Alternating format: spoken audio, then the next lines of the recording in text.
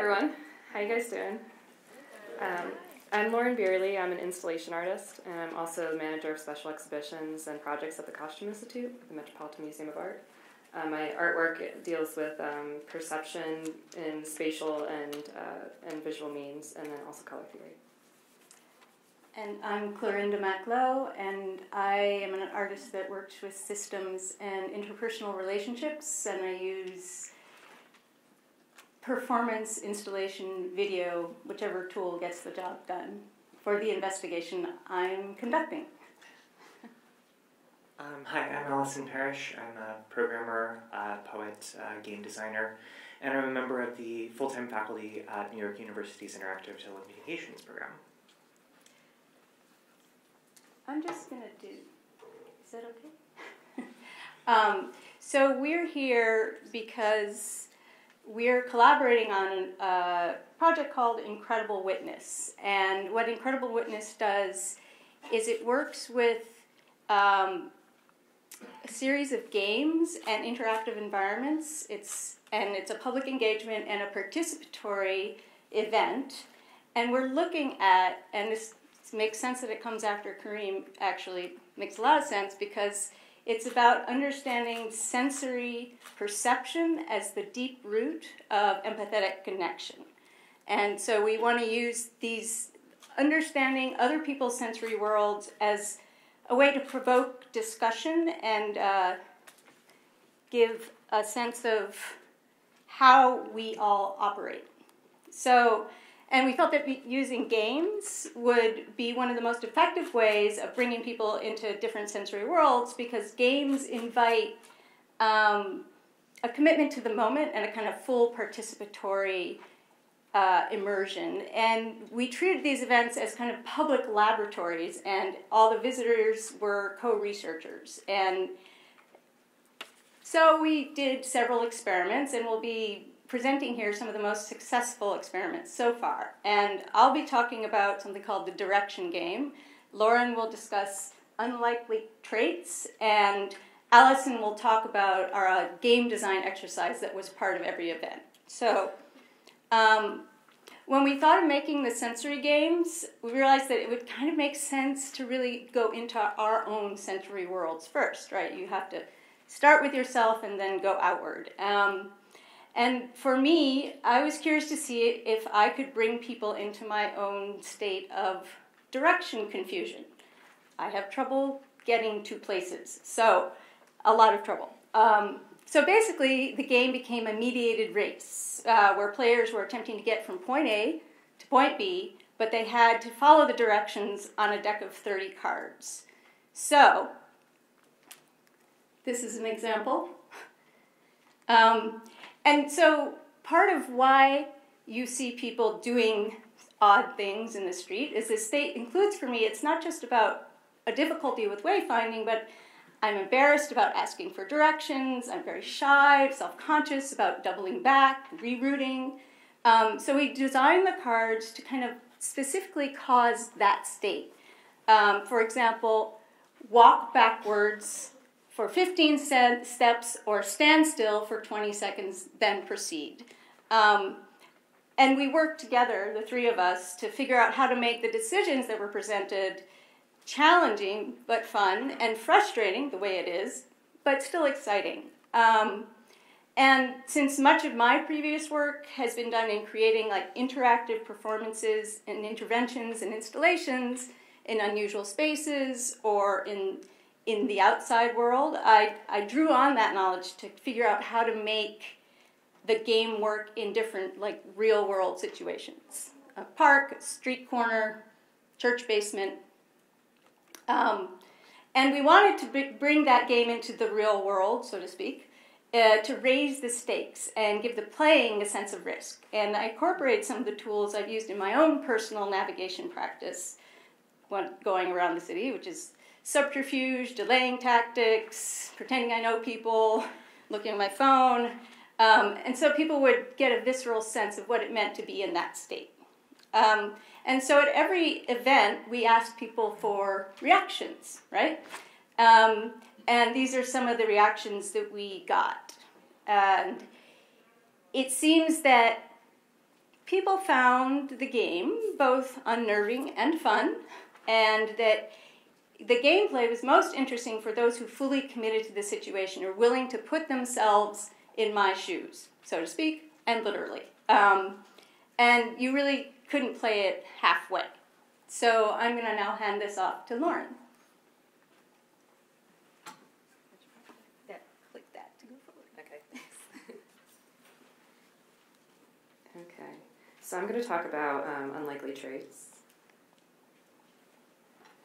So Unlikely Traits is a card game encouraging participants to draw associations between familiar visuals and their senses.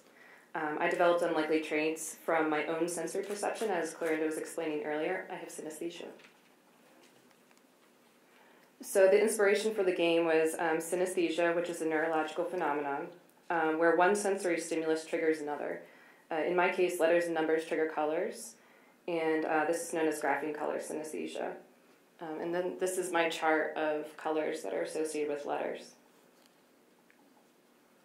Now, many scientists believe there are at least 80 different types of synesthesia, and that as many as 1 in 100 people may experience this. There are other common iterations. I'll name off a few. It's ordinal linguistic personification, where a sequence, like letters or numbers, has personalities. There's chromesthesia, where sound triggers color. And spatiotemporal, where sequences like days of the week inhabit a synesthete's environment. Now, synesthesia is entirely subjective, and I wanted to create this card game to help others share in this experience or just understand it in general. So my approach was to borrow an existing game structure and modify it to the needs of my perception, and I chose categories. Categories I chose because it can be enjoyed by a diverse player audience. It encourages conversation and an interpretation of answers, and it draws connection between players especially. All things I wanted to do with this game. But the bad thing about it is that it's individually driven and it's competitive. So I wanted a game that was more inclusive and encouraged more teamwork. So again, the premise of Unlikely Traits is to draw sensory connections from stimulus in your environment. For instance, what does the number 73 taste like? Does it taste sour? Does it taste like spicy, smooth? Does it taste like an apple, maybe turkey?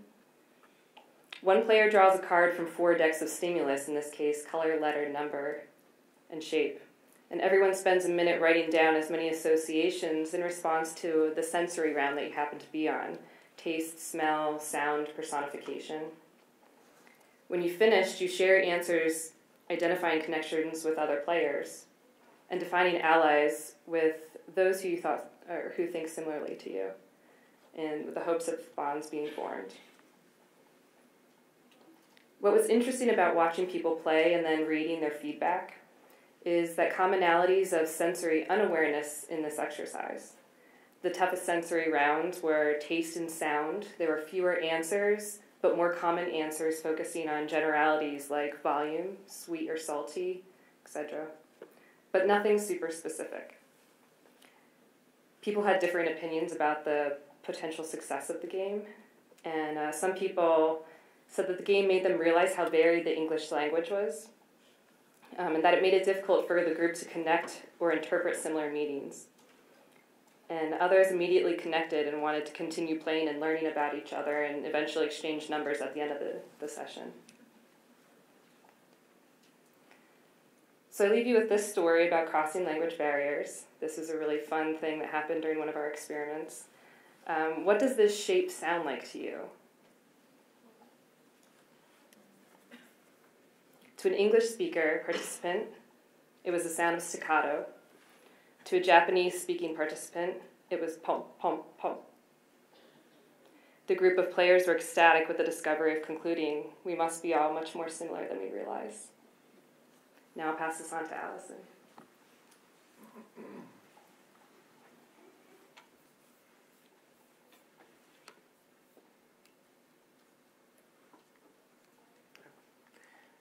Wrong direction. Okay, so those were two of the games that we did as part of these events. And sort of the core idea of Incredible Witness is that games as interactive models can help people understand how an underlying system works. So the underlying system in the case of the games that we've just talked about is the way that another person's perception and sensation of the world works. So since the process of designing these games for other people to play was so successful for us personally in organizing our thoughts about what we wanted to do with the experiment, we thought that we would add that as an activity to the laboratory, to the events that we were planning for other people, so that they'd be able to make their own games about their own perception and sensation, as a way to synthesize their understanding of the games that we had made, and also maybe give them a chance to design their own games that would help other people understand their own ways of perceiving the world. So just to give you an idea of how that worked, we did like a game prototyping exercise with them, basically. If you've taken like an introductory game design class, it's very similar to what you would do in that class. The game itself that we made was adapted from a game design exercise made by Eric Zimmerman, a game designer and a game design instructor. The basic idea is that we wanted the players to create a game that's about their perception of the world, to think of all the ways that your perception of the world maybe differs from that of other people's, or there are tasks that are easy for you to do that are difficult for others, things that you immediately notice that other people don't. And we tried to make it very clear that it didn't have to be like something that you're like diagnosed with or something like that. It's just something that you want other people to understand about you.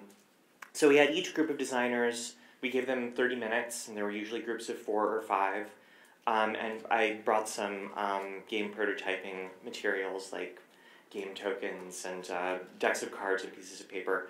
And the idea was that they would quickly iterate on game design ideas, play test, make up a system of rules, play test it, evaluate it by seeing if people had fun. If it didn't work, then throw it out, and then repeat the process, iterating on that prototype. With the idea being that you don't spend a lot of time like trying to come up with a great idea, you're just trying new things over and over and over again.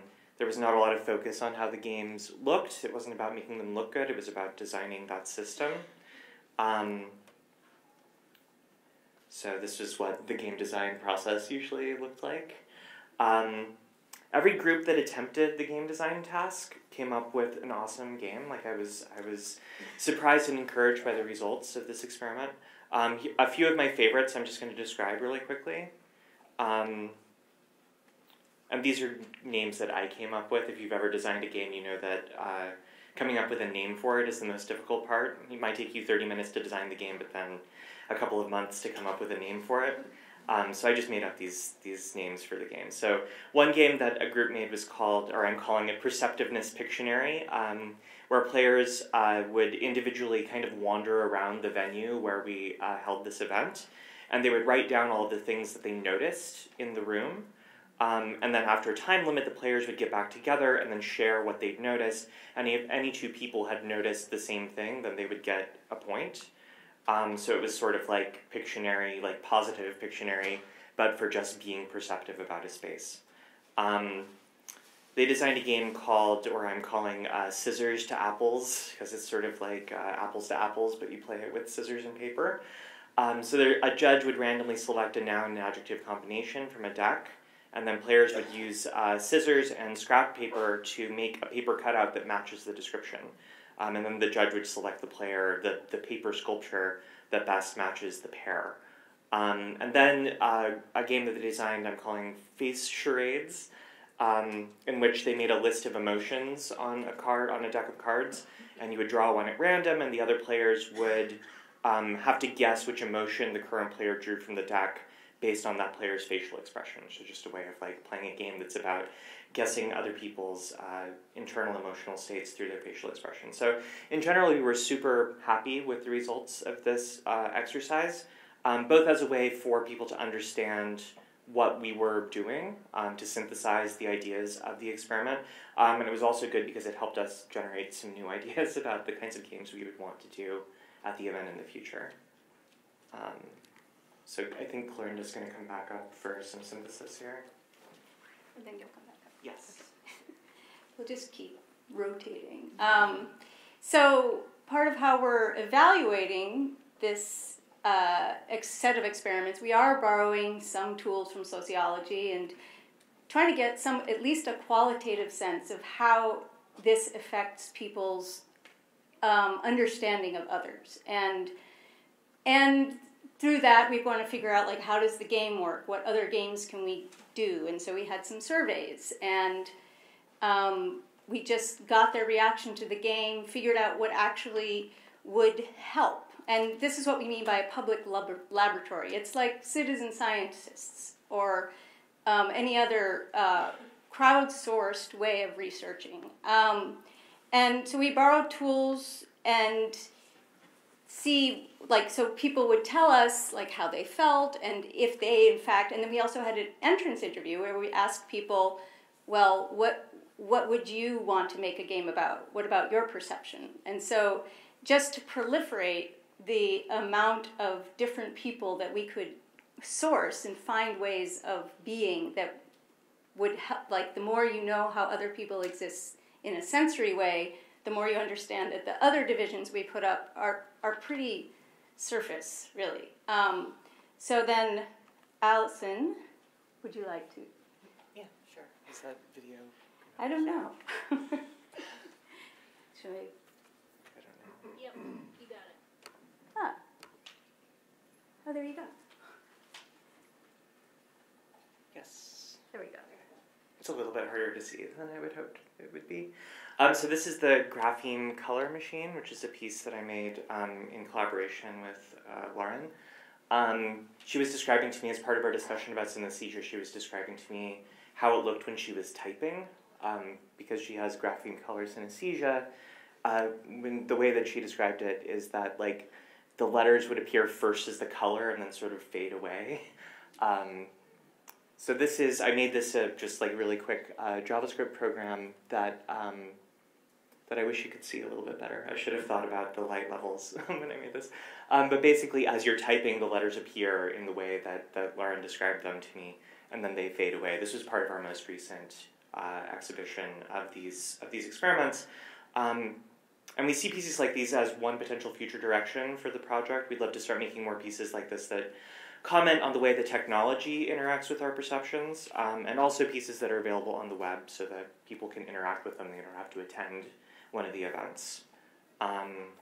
So that is all we have. This is the URL of the experiment. So visit it and let us know what you think. Thank you.